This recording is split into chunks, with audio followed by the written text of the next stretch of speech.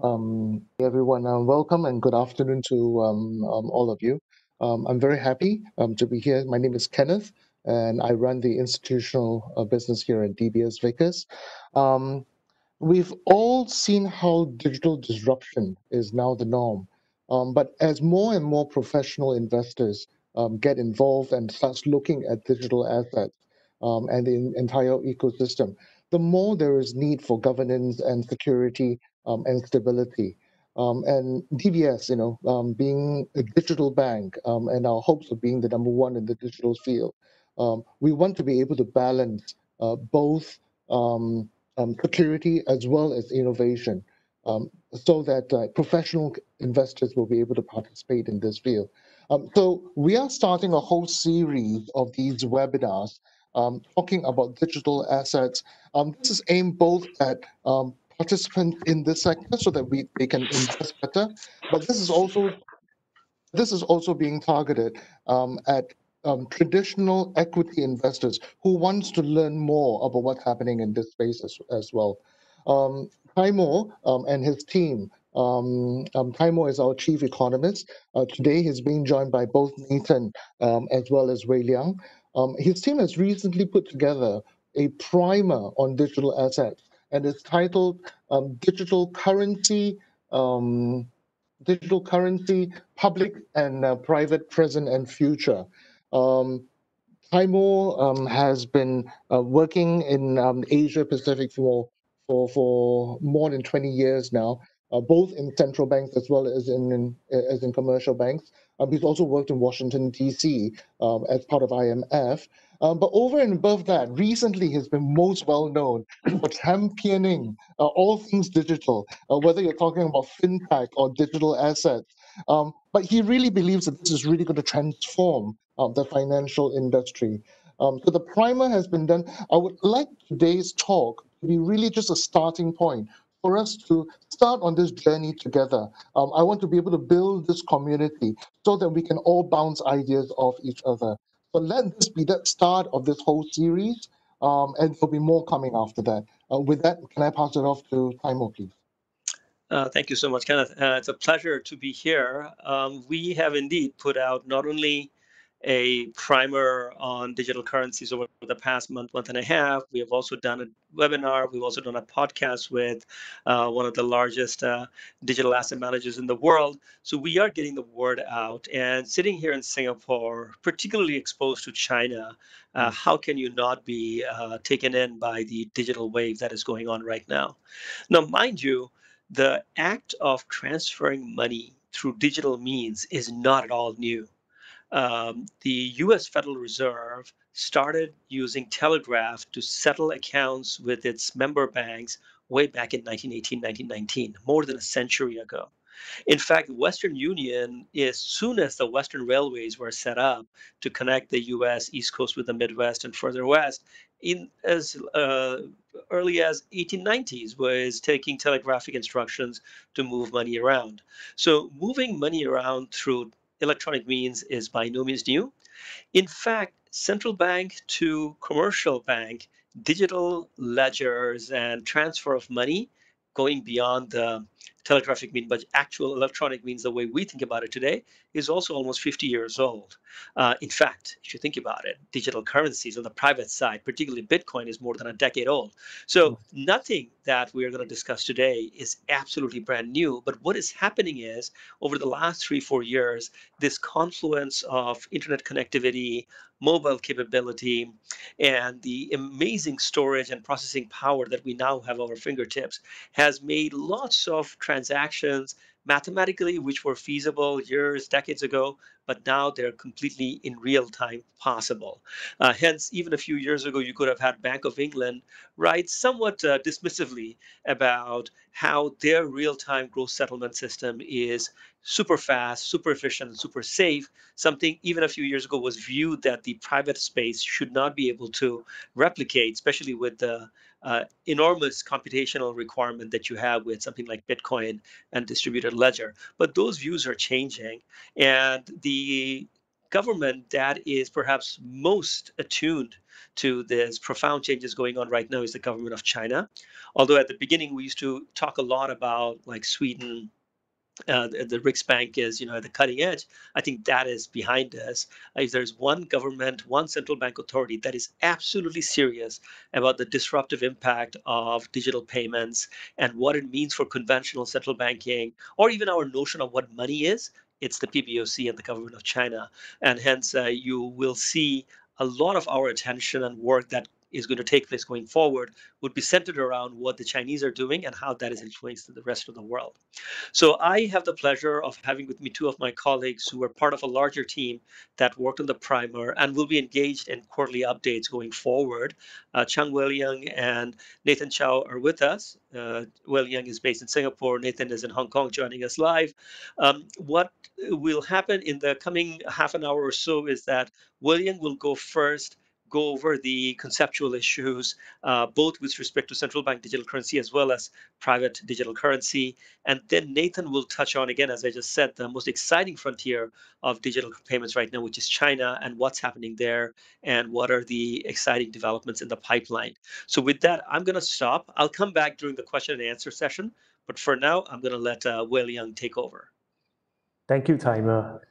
So digital currencies, I think they are fairly revolutionary. They are prompting a paradigm shift in the way we are thinking about money.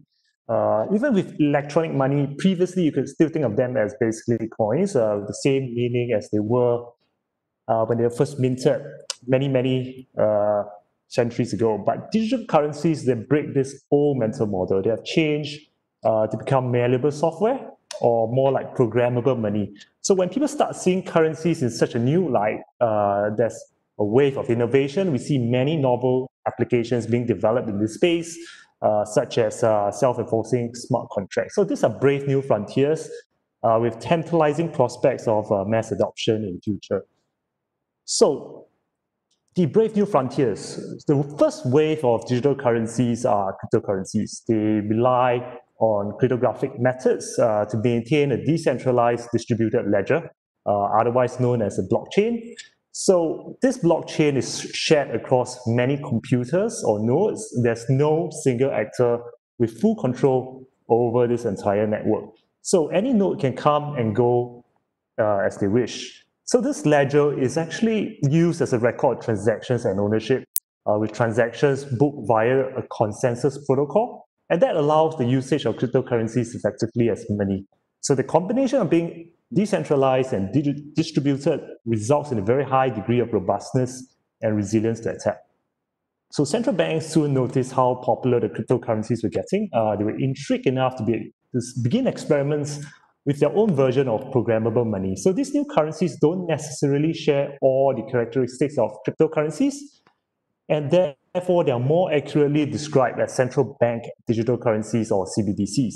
They hold the same value as their physical counterparts, but because of the programmable nature, they can bring about additional accessibility and efficiency compared to traditional payment channels, encouraging financial innovation. And of course, the development of these digital currencies by both private and public actors are further reinforced by the concurrent rise in digital payments. This was already a trend before the pandemic, and it's likely to have risen even more so this year as the pandemic leads to more people staying at home and transacting online.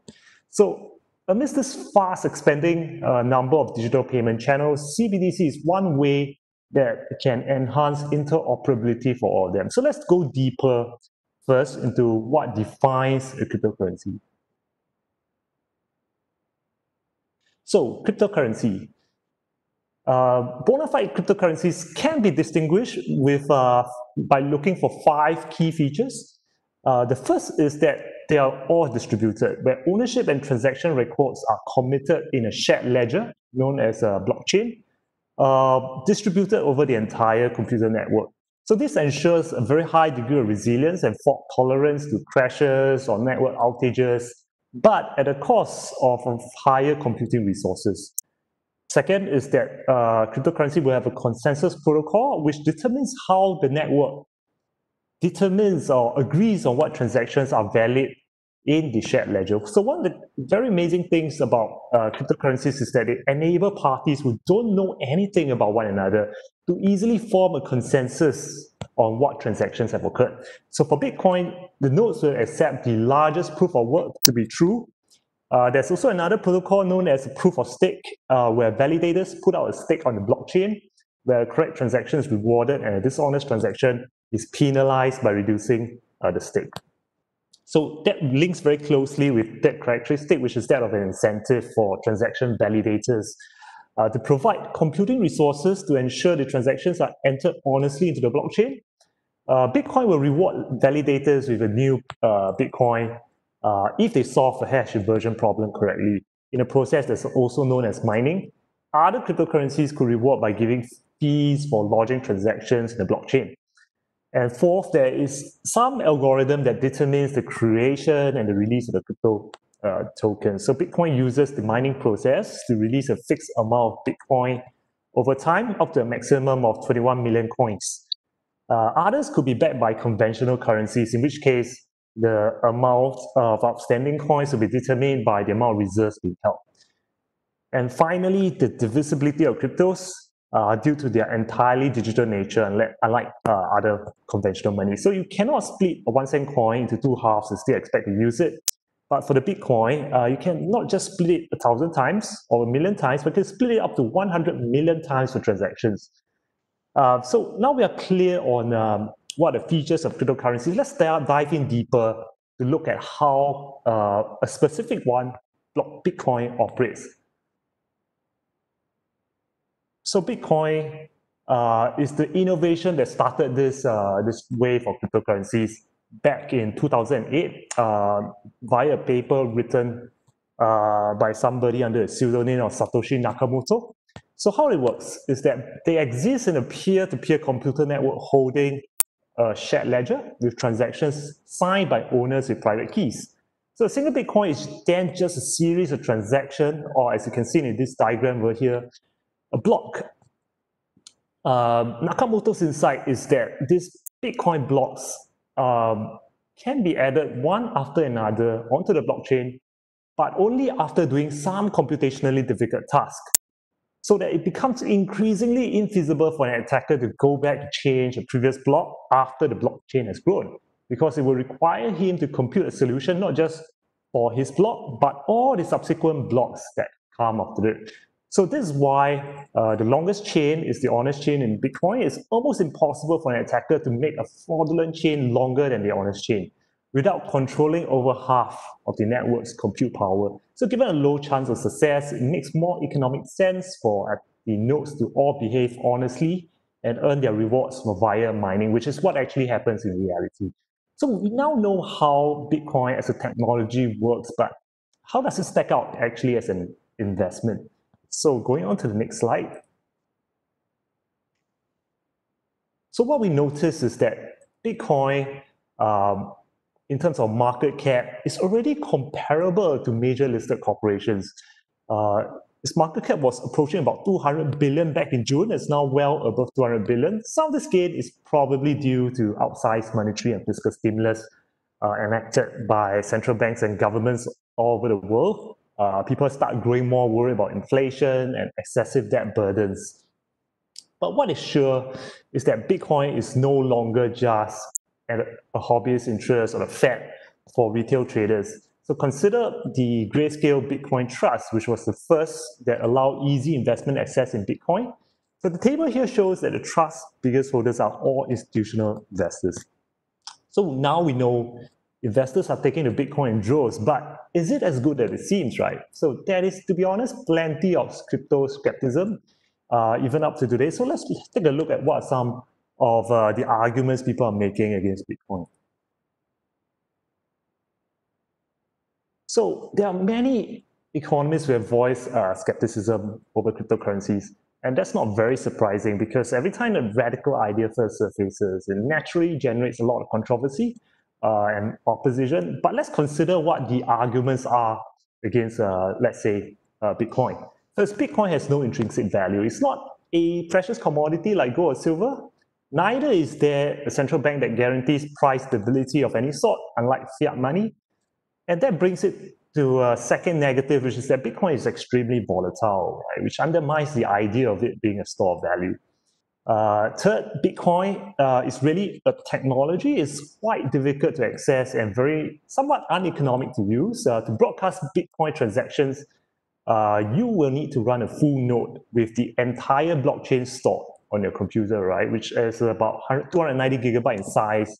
And with the number of transactions coming through every year, it's expected to grow about 20 gigabyte a year. So non-technical people will find it difficult, and they'll probably be relying on third parties to access Bitcoin. So this brings out a fourth vulnerability, which is that there's a risk of the loss of Bitcoins by custodians, right, if they have security breaches. And finally, due to the anonymous, decentralized nature of Bitcoin, there are many unsavory actors using the network for possibly illegal transactions. But are these insurmountable problems? So there are a few ways you can look at it. So the counterpoint to the intrinsic value argument is that there is value in the cryptocurrency, but it stems from its network effect, or whether there's a large and growing network of users who are willing to transact with it. It's almost akin to a social network where something becomes more and more valuable as increasing number of people use it. So due to the simplicity and security of the Bitcoin protocol over the years, more users are adopting it, more developers are working to enhance it. So that really helps anchor the value of Bitcoin. It wouldn't go to zero because it's actually being used in real life transactions by real people, right? So the second argument for Bitcoin is that the volatility that Bitcoin has can be tolerated if it can produce some diversification in your portfolio.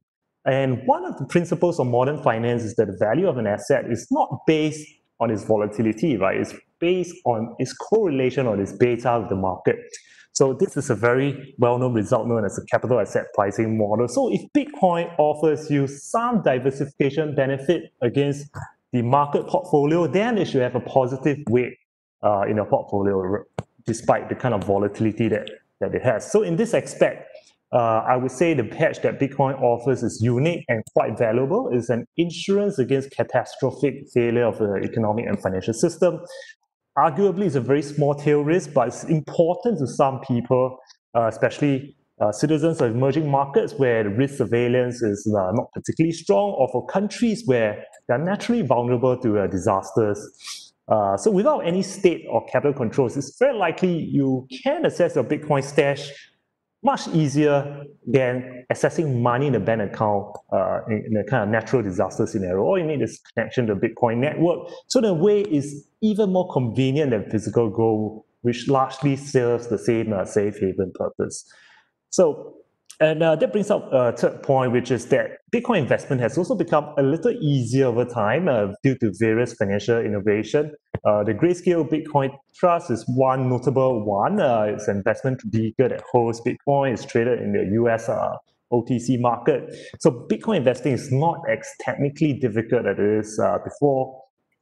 And the fourth point is that even though there is some risk of Bitcoin wallet losses due to organizational mishaps, the Bitcoin network itself is actually super resilient and secure. There's no single point of failure since the blockchain is really held by all nodes, right? So all computers in the network. So consider that we have cases where multi-trillion-dollar companies such as Google or Microsoft having services outages.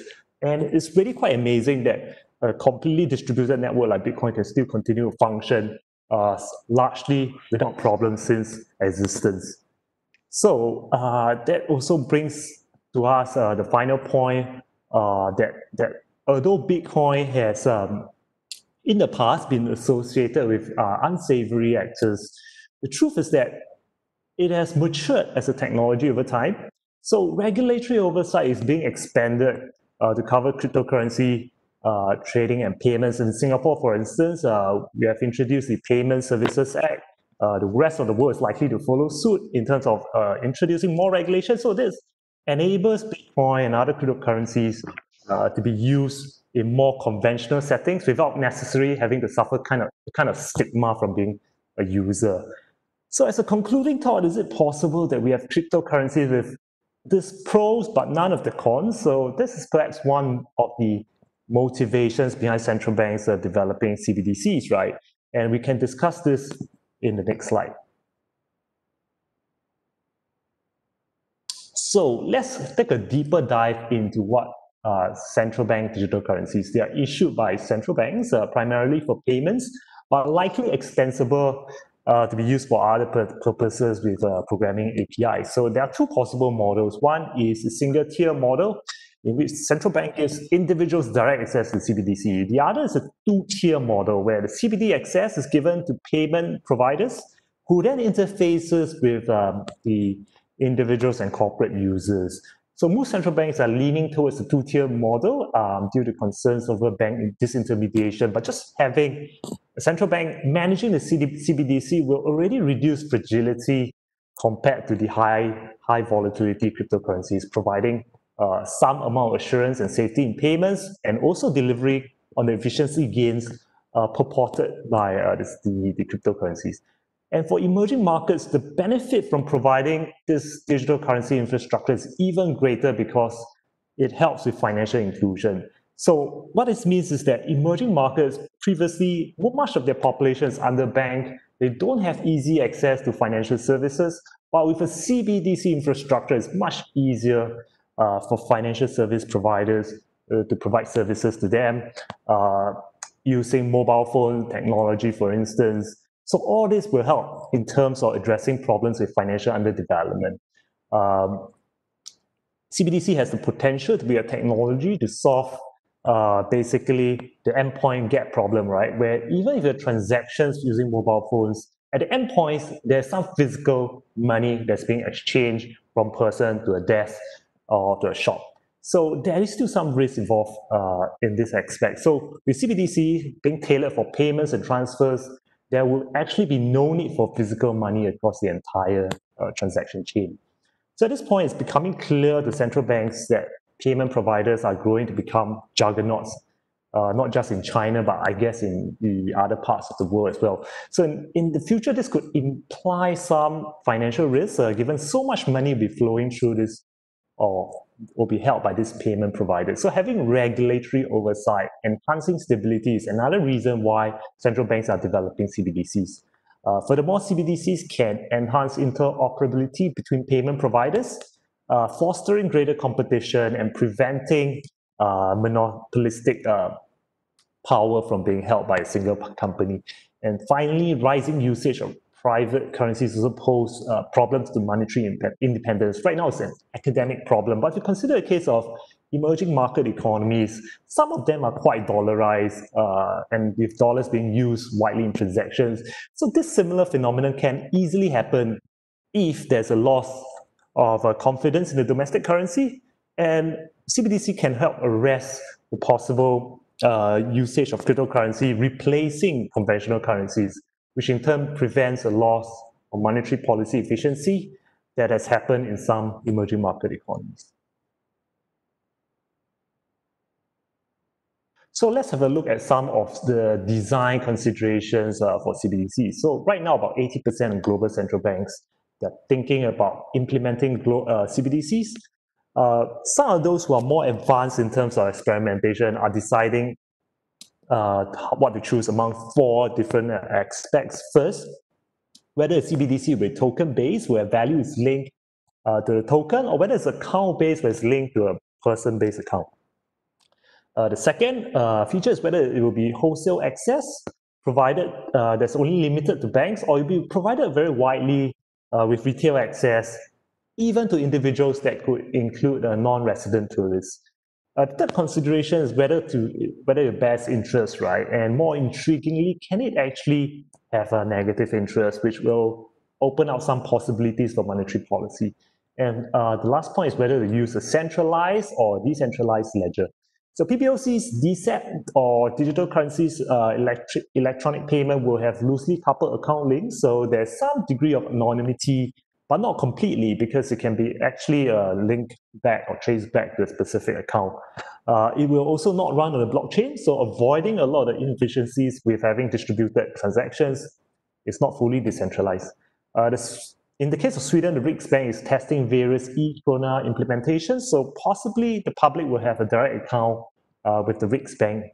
In Singapore, MAS has experimented with a Sing dollar on ledger. This will be used for decentralized settlement, and the Sing dollar on ledger will not be interest bearing. So given this much interest developing in private and public digital currencies, we could ask what is the impetus driving all this, right? So let's have a look at some of the factors on the next slide. So the left chart over here on this slide shows an unmistakable global trend towards digital payments. So the global value of digital payments is expected to double from this year 2020 to 2024, and much of this growth will be driven by Asia. So in an EIU survey, they found that online payments is the number one reason why people will consider using digital currency. So all in, you can see this nexus of digital payments and digital currencies developing into one of the fastest growing areas in finance in the coming years. So it's very likely digital currencies will see a rise in take-up given that increase in online transactions. So one of the countries that fully embrace mobile and digital online payments is China. And here Nathan will give you a granular picture of what's happening in the digital currency space there. Over to you, Nathan. Thank you, William. And I totally agree with you. China is always at the forefront of the technology development, right? So in the next 15 minutes, I will talk about the development of the CBDC in China. But before I do that, I would also like to spend a couple of minutes on the development of the whole crypto market in China. So some of you may already know Asia plays an essential role in crypto market. And China is right at the heart of the whole thing. For instance, China right now is the leader in terms of mining.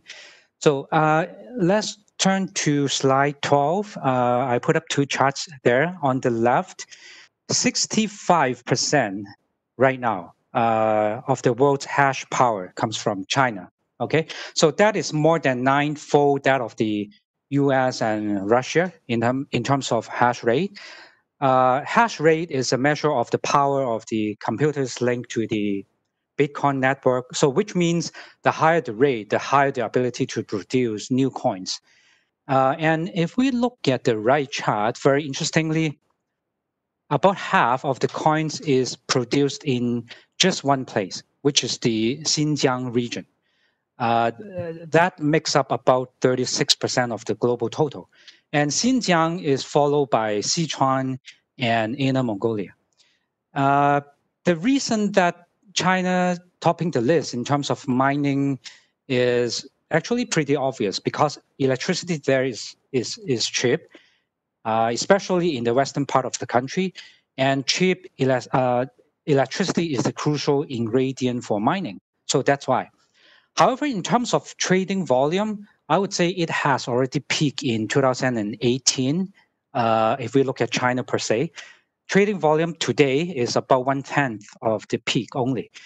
And the reason for the shrinking trading volume is that the government has found cryptocurrency like Bitcoin or Ethereum, they are not so safe. So they rolled out a lot of measures to contain the growth a couple of years back.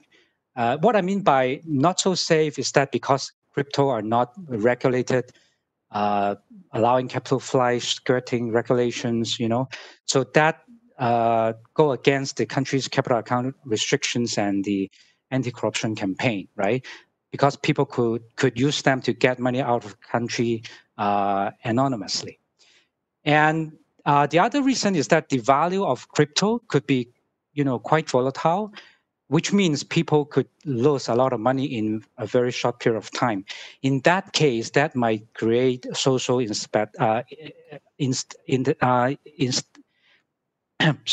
instability. Right? So, which is the last thing the Chinese government would like to see. So that's why started in 2017, the government issued a slew of legislations to contain the growth of trading of cryptocurrency. So that's why trading volume has been shrinking since then. But don't get me wrong, that does not mean the government do not like the idea. They do. just that they want to figure out how to minimize the financial risk, but at the same time embrace the cashless technology. So there you go. Here comes the digital yuan. Next slide, please. So the whole thing started about like 5 months ago. China launched a trial of digital renminbi in 4 cities, in Shenzhen, in Suzhou, Chengdu, and Song'an. For example, in Suzhou, some public servants get paid in the e-renminbi. In other cities, the e-renminbi are mainly used in the services sector, like food and retail, because the government has asked those popular fast food chains like McDonald's and Starbucks to join the trial. Online platforms like Meituan and Didi Chuxing are also helping the government to test the digital currency. And just about like 2 months ago, the government said that the trial will be extended in Shanghai, in Beijing, and in the whole Greater Bay Area. So one of the questions that you might be asking is that why Beijing is so eager to launch a digital currency? I can say the major reason is that right now, today, cash in circulation is already very low. It has been shrinking. It has been declining over the past like 8 to 10 years. And the reason is that the growth in mobile payment was so fast, so rapid. All right. So that greatly reduced the need for cash in China. So look at this chart here. M0 to GDP ratio has lowered to 8% today, right? It used to be very high, like 15% during year 2000 to 2010.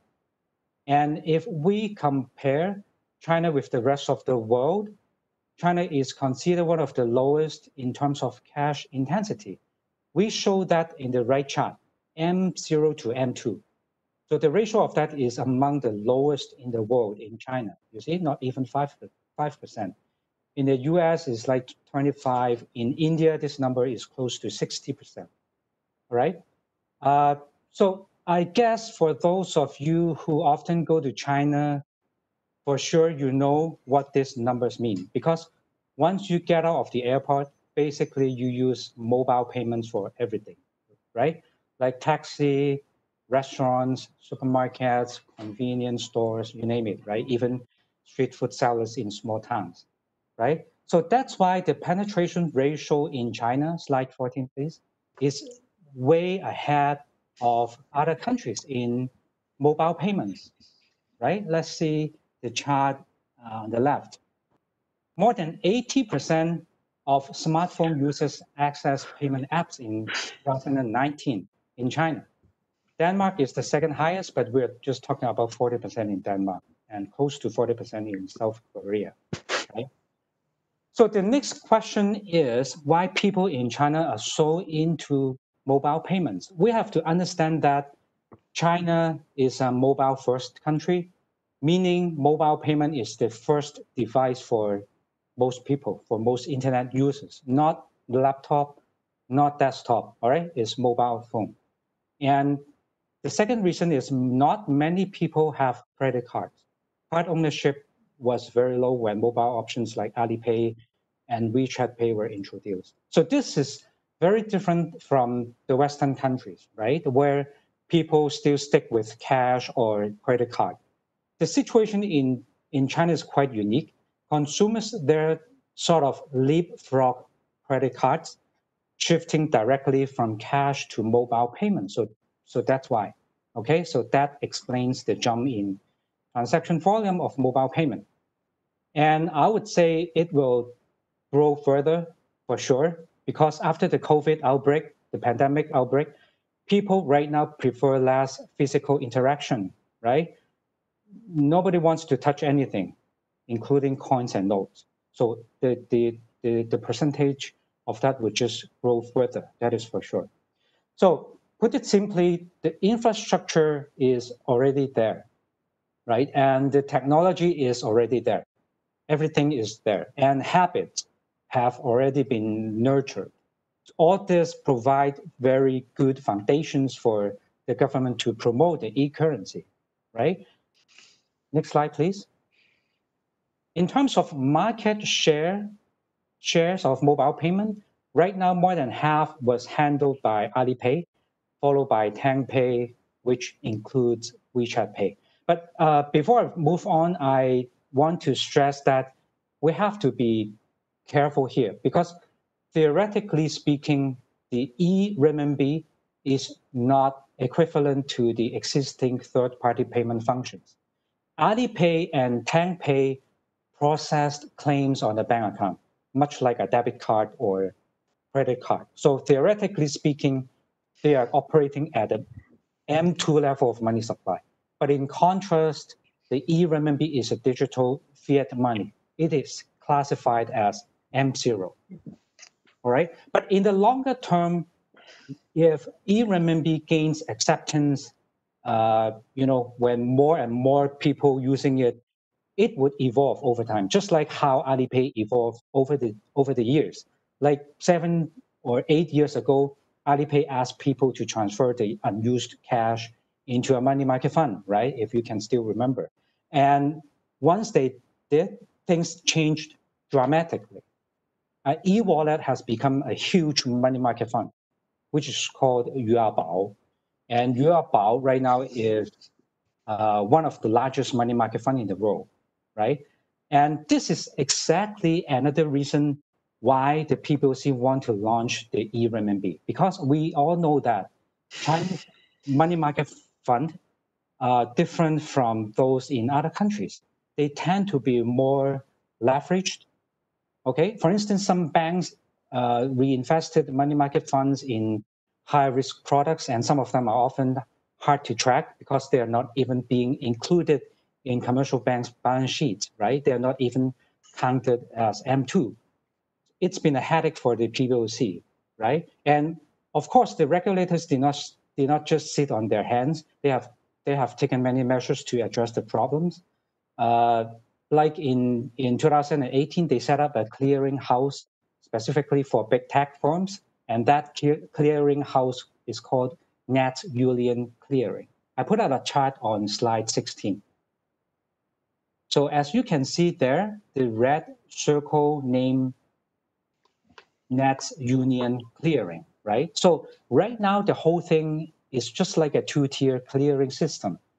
And since then, the PBOC can monitor customer funds on third-party payment platforms, right? Which is good. But now with the e-renminbi, things will get even better because the PBOC will have total visibility on what's happening in the economy, even before the transaction is done, not after, all right? And there are also macro implications, which is everything will be more transparent, more accurate, such as the measurement of currency supply, circulation speed, currency money multipliers, and distribution of money. And all of this info would be very useful for formulating monetary policy, right? So potentially it could make everything more efficient. For instance, to reduce bad debt, right? And the e-renminbi could also, of course, tackle other problems like money laundering, tax evasion, corruption, and terrorist financing as well. But then, of course, when it comes to the issue of privacy, how to strike a balance is challenging, is always tricky. And in fact, this is not just a problem the PBOC is facing, but in fact, this is one of the most controversial topics amongst other central banks that are working on CBDC, such as the Fed, the BOE, BOJ, and ECB, right? And in fact, BOJ and ECB are working on a joint project called Project Stella, in which one of the topics is to like how to provide citizens with the same level of anonymity as cash, okay? Or you can say maybe this is exactly the edge of China over the other countries, right? Because if the Chinese government wants it to happen, they could make it happen, and they could make it happen fast. On the contrary, in some of the Western countries, any new law needs to be passed by a lot of regulatory bodies and the Congress, right? So maybe this is one of the edges that China is having, all right? So maybe I stop here first. I will pass it back to Tamo. Thanks, Nathan. I think I'll pass it back to Kenneth. I think Kenneth is going to handle the Q&A, or is that the way we're going to do it, Kenneth? Yeah, we can. Or if you would like to talk on any specific part of the presentation so far. Well, I just wanted to make one point that to those of you who subscribe to The Economist, you probably saw with the Ant Financial IPO forthcoming, The Economist had a big story about, again, how the nature of fintech, or as Jack Ma sort of turned it around, called it tech fin, how that's sort of influencing market making, entire sort of capital market evolution in China, given how large it is. I mean, when you talk about China, it's like the largest mutual fund in the world, largest insurance company in the world, largest market maker. Everything is there, and the likes of Ant are embodying those issues in a very sort of profound manner. And so it's although today's seminar is primarily about digital currencies, but this entire financial technology aspect beyond the issue of digital currency is also going to have play a very complementary role in the future of digital currencies, in our view. So, I mean, today we've covered a fairly large, broad spectrum of topics, all within this digital currency realm, right? And we've talked a lot about how China is at the forefront of the digital currencies, for an example. But just for the audience, I'd like to bring them back just even closer to home. Just a few weeks ago, Olam has done a bond issue, and that bond issue was done on a blockchain, working together with SGX. These examples are actually coming back to our markets.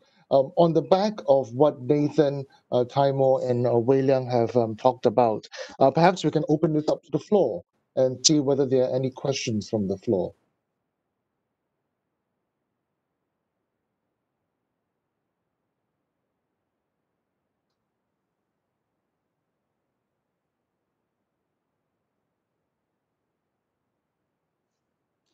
If there are no questions, perhaps we can actually bring this. Maybe I can start off by bringing this closer to home. So as Nathan, you've talked about how central bank digital currency is advancing really quickly within China. Can one of you perhaps talk a little bit about how it's progressing within Singapore? Well, I think MS will certainly not be as adventurous as PBOC, and will be very, very deliberate and thorough before it sort of gets into the act of actual issuance of digital currency. So I think what we've seen in the case of MS over the last 4 or 5 years is that it has been a champion of blockchain technology and has worked with DBS and other large financial institutions in Singapore to examine whether it is liquidity or trade finance, or for that matter, bond issuance, whether some of these things can be facilitated further by the introduction of a blockchain technology. We've also seen, of course, everybody knows that MS has been also allowing digital banks to come and operate in Singapore, and there have been quite a few companies that have bid for licenses there. So whether it is on blockchain or on digital banking, MS is a champion. The issue related to actual digital currency is a slightly, separate one. In the case of China, the ERMB, as Nathan sort of pointed that out, is born out of necessity. Mm, The way financial technology companies in China are taking on deposits, creating money market multiplier within their own ecosystem, in a way, the central bank in China was fearful of losing control over money supply. I think an monetary institution like MS has no worries in that regard. They're firmly in control of the money supply in Singapore, regardless of the proliferation of e-commerce in this country. mm, So the digital clearinghouse that the Chinese are setting up, and again, you saw the diagram in one of Nathan's charts, is an illustration of the authorities' efforts to bring back control. that with greater transparency, having the digital clearinghouse would allow all transactions, even without a blockchain, to be visible, to be transparent. And then from a central bank perspective or a monetary authority perspective, you actually have a greater degree of oversight. So this is kind of the big frontier going forward, whether it is the regulation of big tech or the transparency and oversight required of currencies in the digital space by monetary authorities. And there, I'm sure MAS will be as quick or as comprehensive in its regulation as the PPOC would be. Yeah. Of course, this field is, of course, growing very, very quickly. I understand from Wei Liang's early presentation where he talked about one of the main key features behind a cryptocurrency or digital currency is that it's going to be distributed. And yet, if you look at what central banks are doing, a lot of it is centralizing power and concentrating and looking at it from that point of view, rather than a distributed and decentralized system. So lots of different moving parts here. Right. So I suppose the one thing that we have reached the point of no return is some of the visibility or tracking capability that cryptos have provided. I think that the central banks will not be able to turn away from that. I think that is here to stay. And if you talk to some of the large sort of the Bitcoin asset managers in the world, they will bristle at the notion that Bitcoin is traded in a completely anonymous basis. I think the term they like to use is pseudonymous basis, that you can use a pseudonym to do it, and there are ways to track, the ways to backtrack transactions if an authority wants it to be. And I think they are trying to push this angle as forcefully as possible to take some of the stigma associated with cryptocurrencies that have sort of arisen in the recent years, that they were primarily used for illicit transactions. And the counter to that is actually it's not that illicit and it's not that non-transparent. Do I have any further questions from the floor?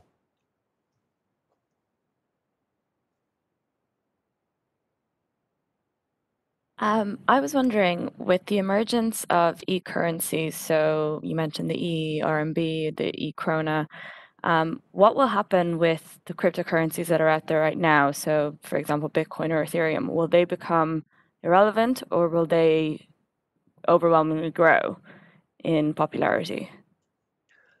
So, as you saw this year, when sort of there was quite a bit of risk aversion and flight to safety around the panic of March, April, we saw a big pickup in cryptocurrency, particularly Ripple and Bitcoin prices.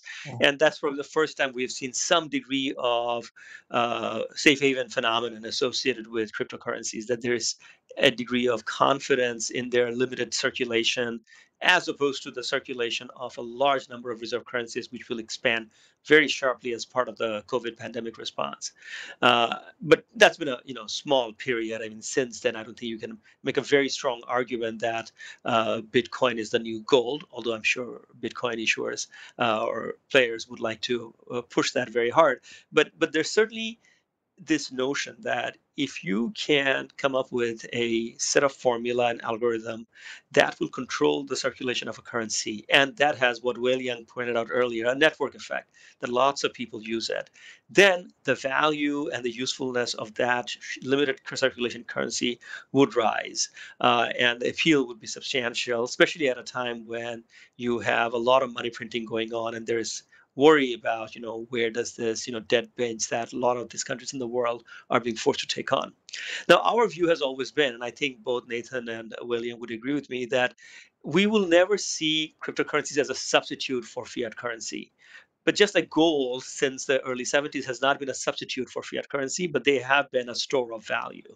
So that's the most important part, that for ease of transaction and credibility associated with the circulation, can cryptocurrencies make the case that they are useful?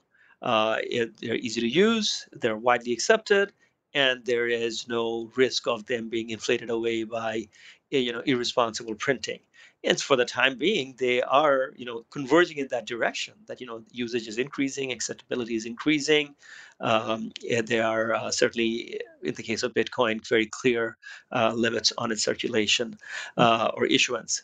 So from that perspective, whether China comes with an ERMB or Riksbank does an e-krona, in our view, they can operate in two separate universes. Mm. One is by a central bank to wrest control of money supply, and perhaps also, if you go one step further in terms of applicability, is to find simpler, easier ways of distributing transfer payments to the population.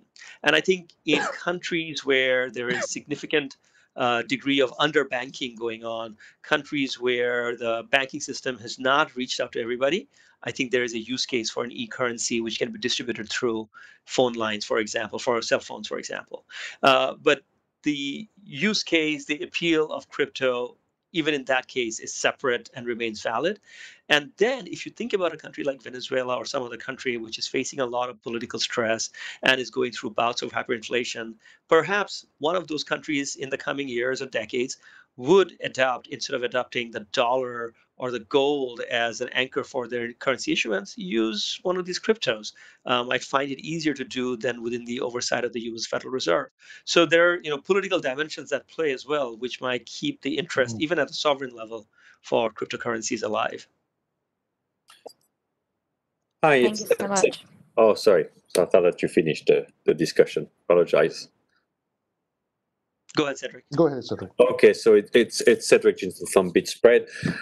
Thank you for the presentation. First of all, very nice. I had a question, which is regarding those digital central digital currency, central bank digital currency.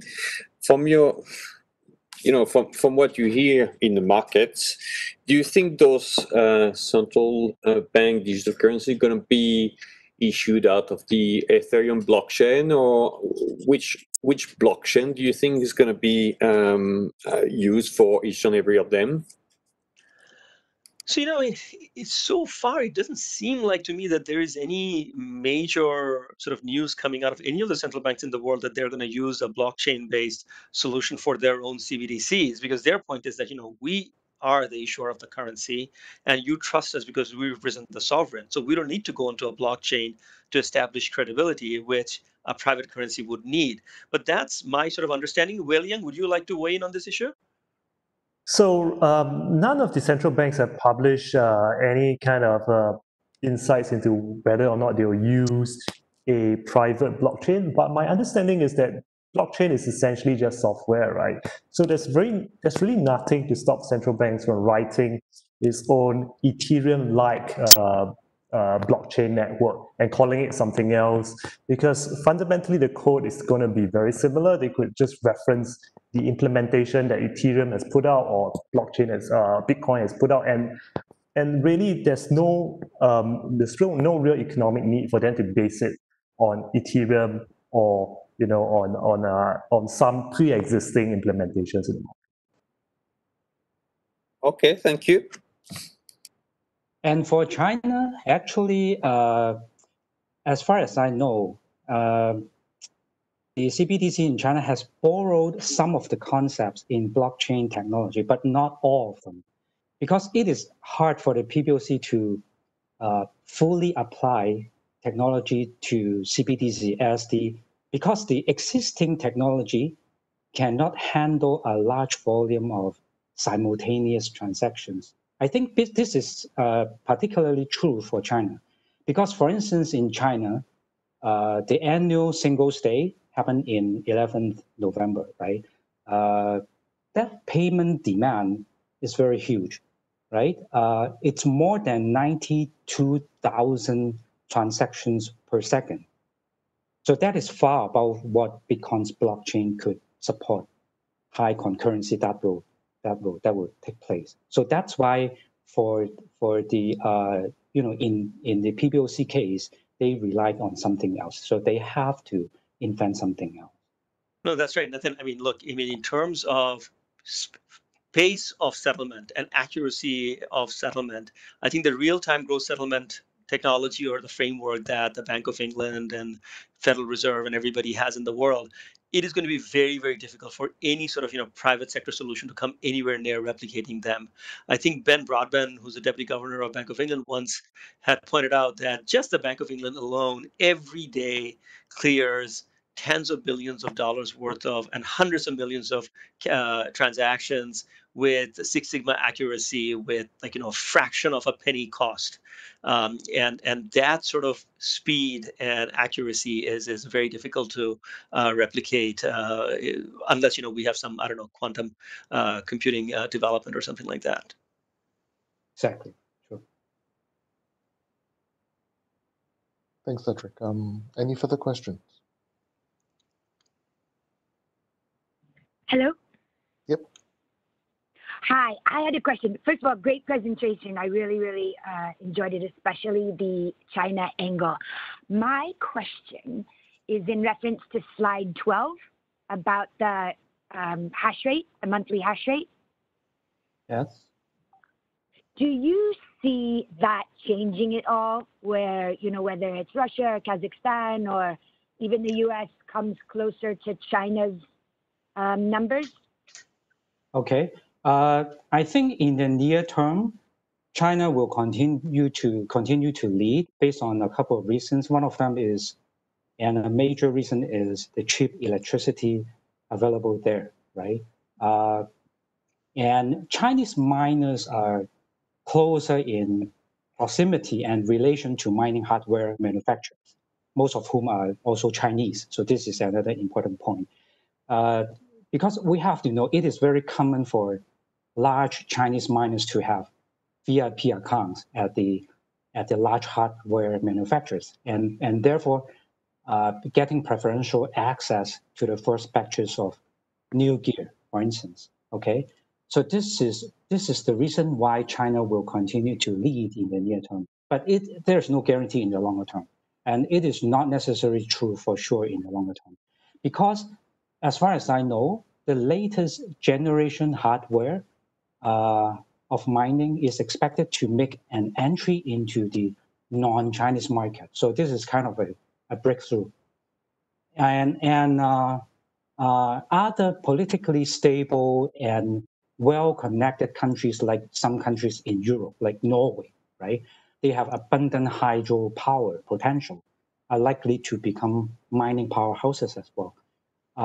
And recent news, one of the recent news is that hardware company Bitmain, they're already building the world's largest Bitcoin mining farm in Texas, which also has abundant power resources.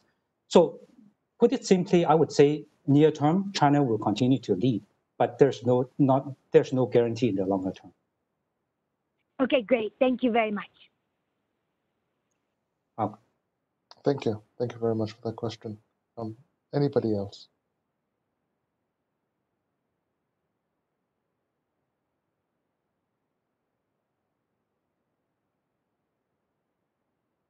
Yeah, hi. Quick question. Does quantum computing pose a threat then to blockchain? Is it create vulnerability?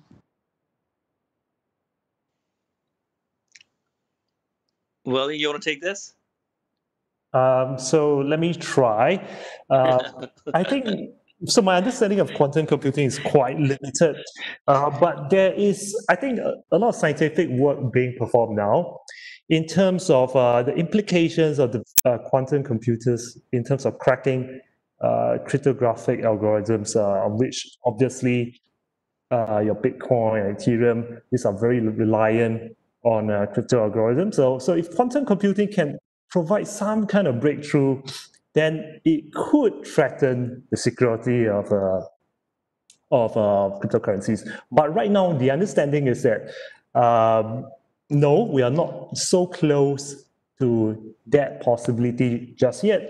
Quantum computing is still very much in the infancy stage. There's progress being made, but it's nowhere close to cracking the most sophisticated cryptographic algorithms that the market is using right now. So I would say it is an area to watch maybe in the next decade or so, but at this present moment, the consensus view is that probably it's not going to be a big threat for now. And also at the same time, Bitcoin is not a dead software, right? So there are developers working on it 24/7.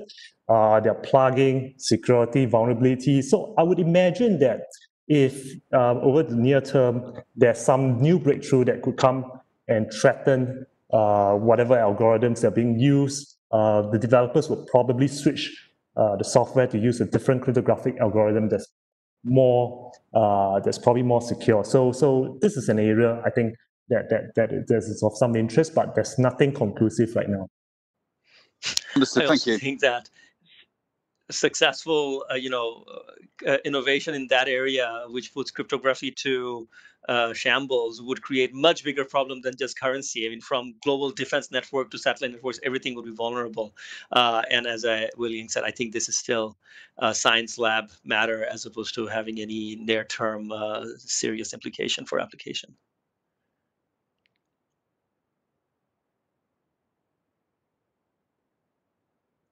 Thanks for the question. Anybody else? I'm conscious that we are at a little bit past 4 o'clock. Perhaps one last question, if there's any.